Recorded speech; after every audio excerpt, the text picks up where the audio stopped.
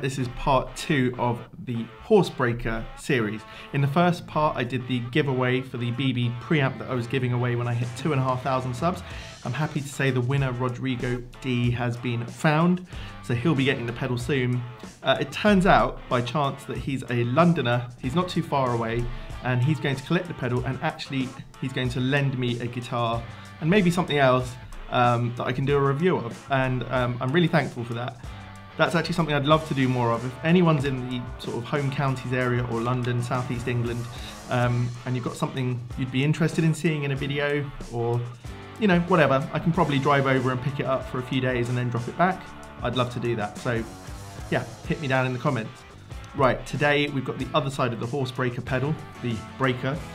We've also then got the two sides put together, and what's cool with this pedal is you can decide which order it goes, breaker first or the horse side first. So let's get down to it. We're going to compare the breaker with the left side of the Protein and the left side of the Duellist today. We're going to stick with the Bloomfield drive from the last video. We'll have a bit of fun. We'll compare some settings as usual. Yeah, let's see how it goes. Oh, and don't forget, I'm giving away this Horsebreaker pedal when I hit 3,500 subs. For me, this is a really big giveaway. This pedal is fantastic. It could, if you haven't already got, you know, a decent set of pedals, this can really cover quite a lot of bases in one pedal. So yeah, I'm really excited to give that away. Just subscribe to the channel publicly. Go into your settings and check that, or ask me in the comments if you want to know if I can see your subscription on my list, and then comment on a video as well, and we'll give it away like we have done the last few times. All right, let's get to it. Okay, these are the amp settings for today. This is the 2-rock Bloomfield drive. I've got it in its 100-watt setting. I wanted plenty of headroom for this. The master volume and presence just suit what I need for the room. We're in the sort of rhythm channel, not the lead channel, so you can ignore the lead master and lead gain. And the reverb is at a point where it's not obtrusive, it's just a nice sort of bed of reverb. The bass is down a little bit, the mids are in the middle, the treble is up a little bit, and there's a decent amount of gain, but nothing extravagant.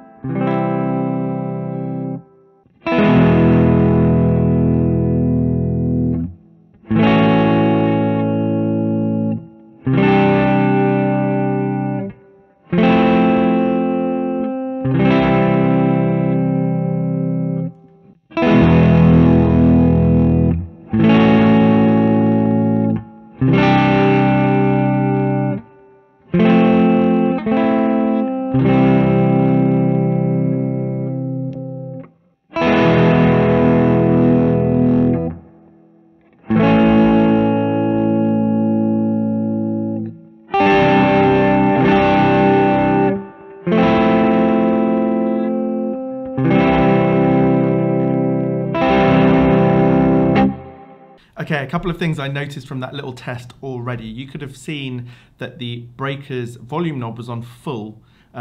I don't know if I've got a faulty pedal, I doubt it. Just me from the future here. I'm going to be mentioning this volume thing a few times more during the video, but I've done a little bit of reading, and it turns out that it may be the original Marshall Bluesbreaker pedal had this same sort of thing, that unless the gain was turned up, the tone and the volume were slightly rolled back from what they could be, and as you would wind up the gain, then it would sort of solve that issue. Other people making Bluesbreaker pedals have often fixed this issue just by, I guess, you know, removing some component or increasing the level, whatever it is. Not in this case, so it's obviously quite a faithful recreation. All right, back to the video.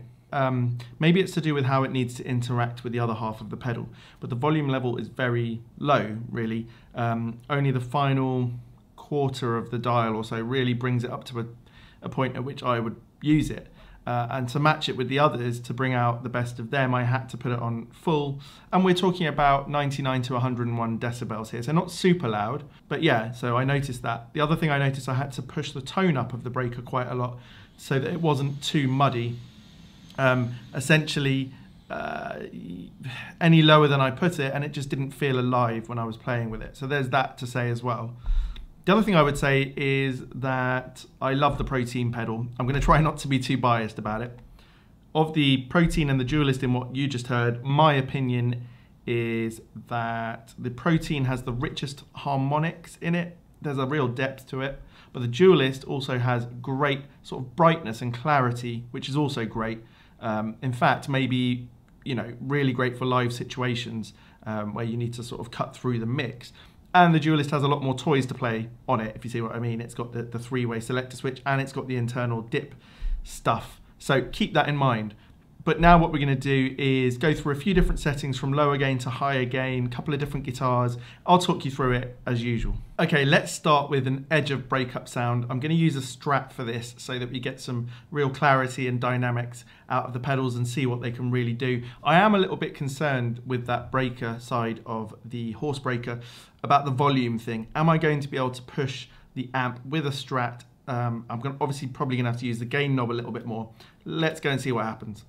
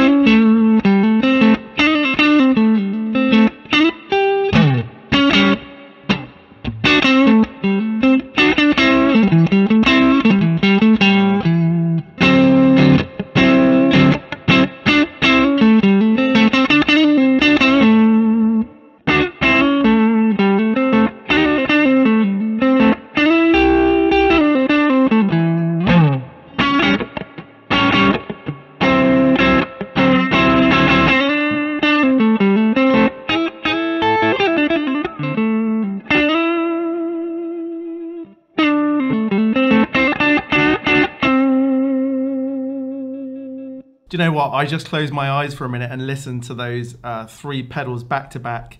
And I've got to say, what struck me was how similar the breaker and the left side of the Protein are.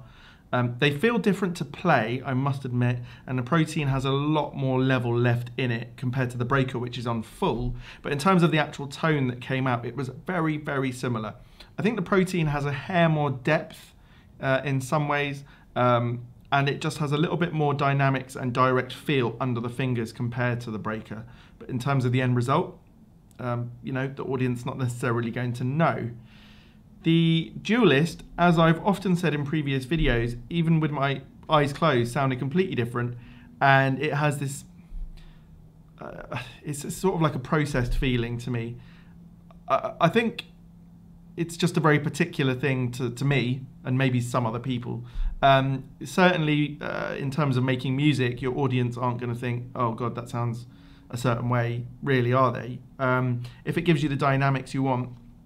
But for me, the Protein just has more dynamics than the Duellist.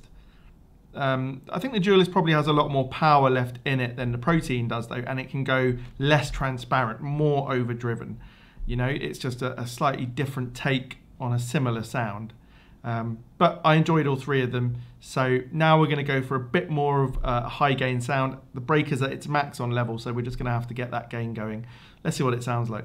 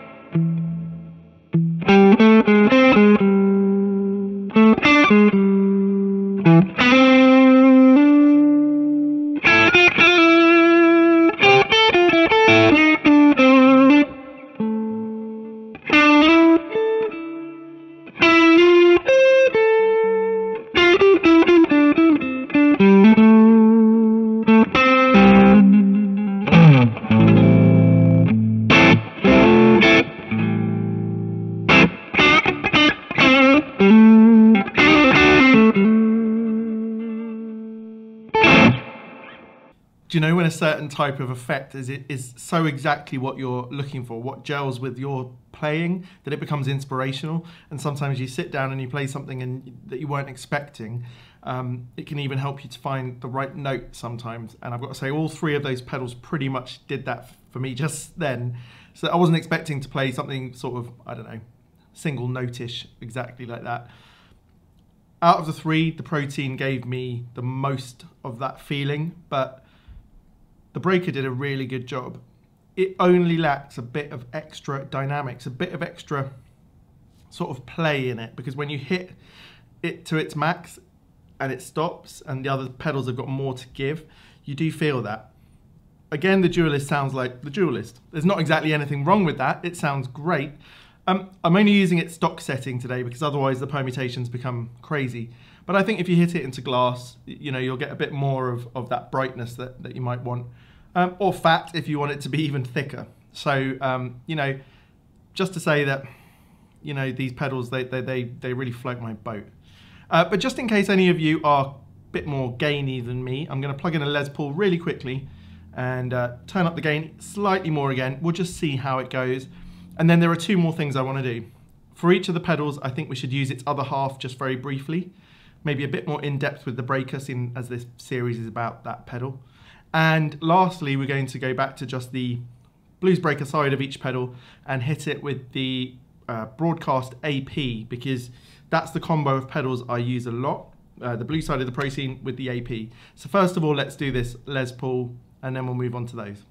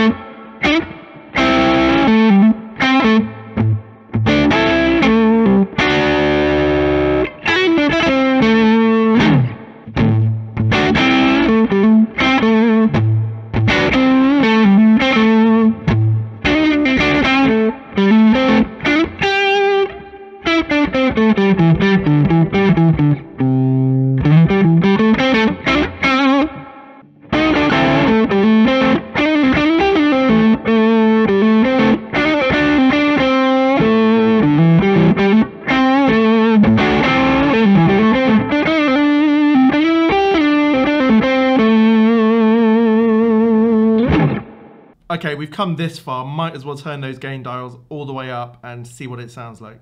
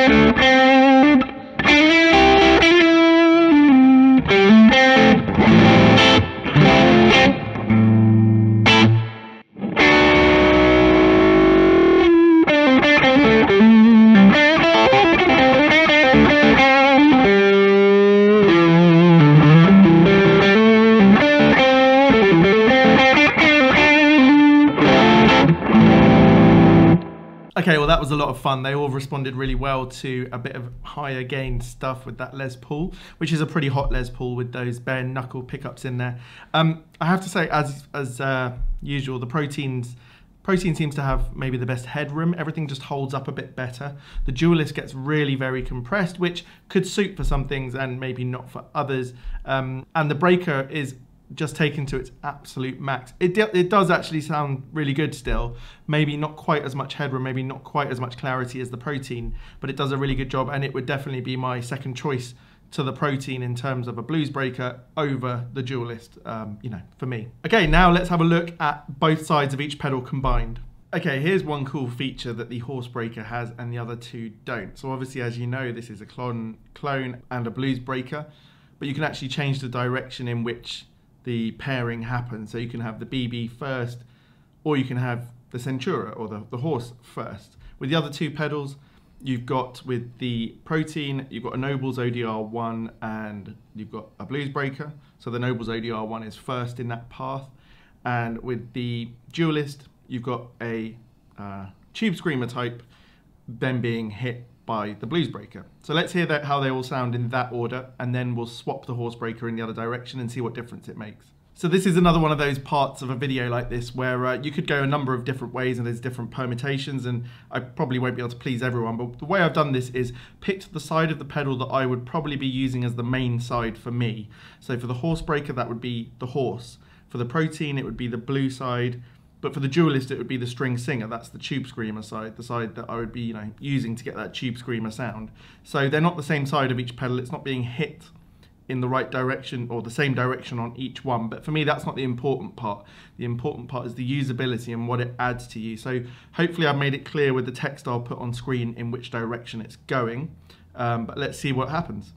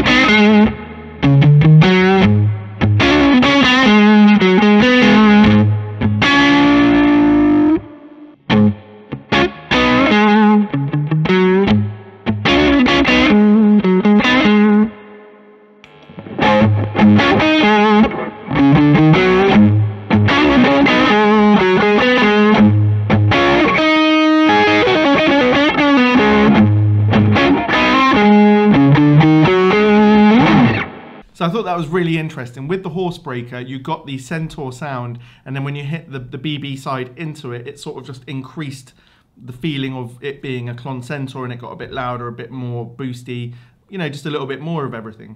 With the bluesbreaker, with the Protein, it was quite different. I started with the blue side, the left-hand side, and it was very transparent.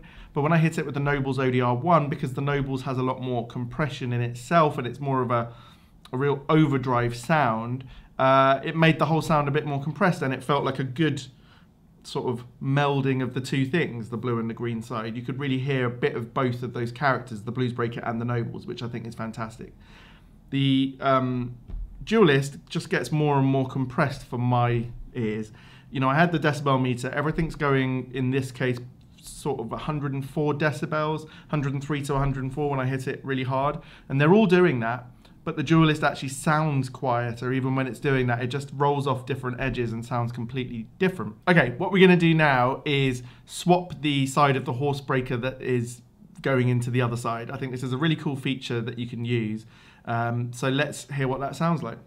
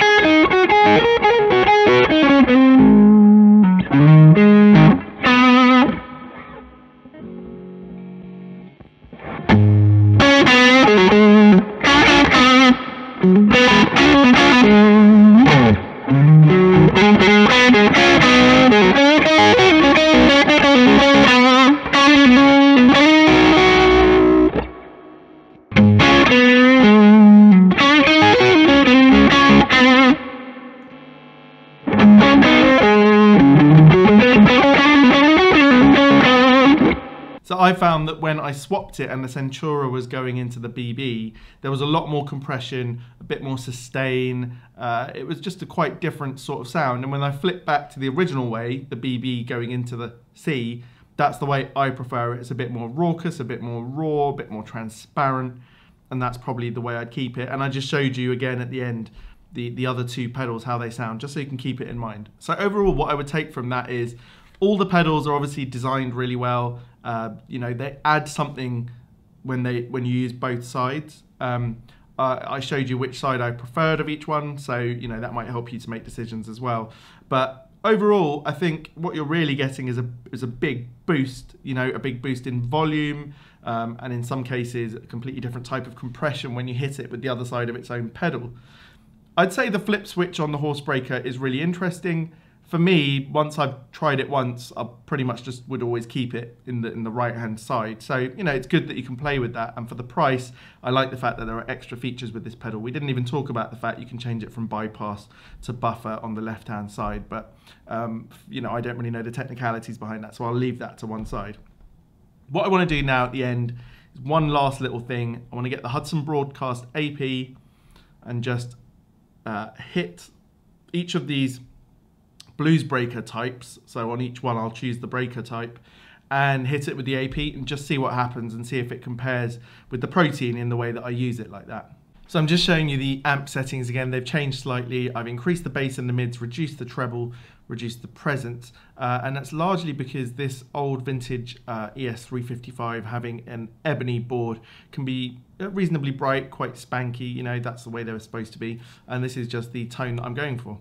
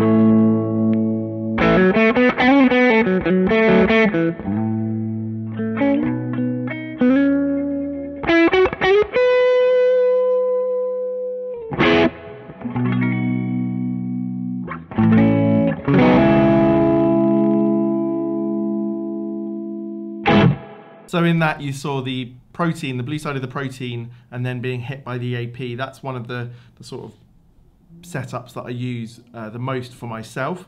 And then I tried to do the same or similar with the breaker and then with the Duellist, the heavy hand. I set up each of the three main pedals in their own way to be similar but to sound good in themselves so that I could use any three of them. So they're not exactly the same, don't have exactly the same amount of gain, etc. For example, this is where on the breaker, the fact that you have to get the gain up somewhat in order to get enough volume is quite an important thing. Then I kept the AP the same for all three. I really like the fact that it's got that sort of low cut switch on there, which helps me to reduce some of the bass coming from the amp in a small room. I really enjoyed playing with all three, to be honest with you, but what surprised me was how nice it was doing that with the breaker. Possibly just as good, if not a tiny bit nicer to play with than the blue side of the protein in that particular setup.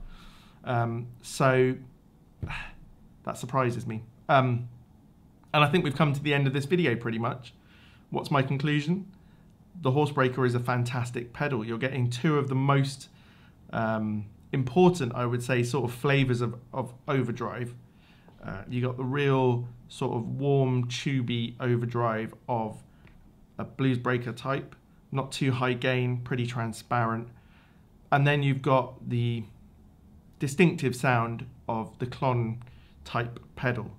And it does it really well. The fact that it's the same as the larger Ceriatone Centura pedal is fantastic considering the price. You're getting twice as much as for your money here, if not more than that. It works well on both sides, despite the volume issue, although that is accurate to the original Bluesbreaker apparently. But together it also works really well. So you're getting quite a few different things for your money here. And I'm just really happy to be able to give this away to someone when we hit 3,500 subs. So if you've got this far in the video, please give the video a thumbs up. It really helps me, you know, with the amount of work I put in on these videos. It's just nice to see some feedback. Leave a comment, tell me what you think. Subscribe publicly to win this pedal when I hit 3,500 subs. The last thing I would say is both of these pedals, the Ceriatones, are huge, huge. So if you've got a small pedal board, it's something to think about before you buy it. It's going to take up a lot of space, but it does give you, on the Horsebreaker, a massive upside compared to the Centura, in that you get 3 times as much for your money, actually, with each individual side and both together. So it's not so bad in the end. All right, I hope you've enjoyed that. Thanks for watching.